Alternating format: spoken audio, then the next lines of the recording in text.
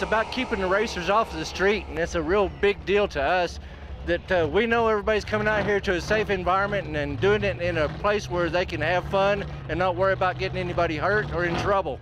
The APD had reached out to us. In fact, this program has been going back as long as I can remember with the Race a Cop program when I was a kid, and they just wanted to continue it and get it back to going.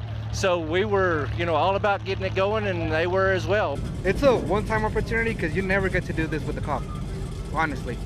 Personally, it's a first-time experience. The smiles on the faces is the biggest thing we can get, but also just a community pride that we have here at Amarillo Dragway and making sure that everybody races in a safe environment. I mean, I like to drive fast, and this gives us an opportunity to see how fast we can drive one of these. It's just fun to be out here and see some really cool fast cars and hang out with the public and let them know that we like to have fun too.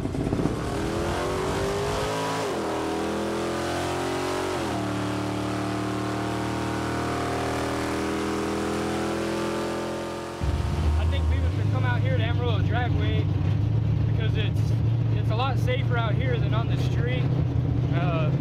Like I said, the people that you meet out here, you can't beat it. They'll give you the shirt off their back, they help you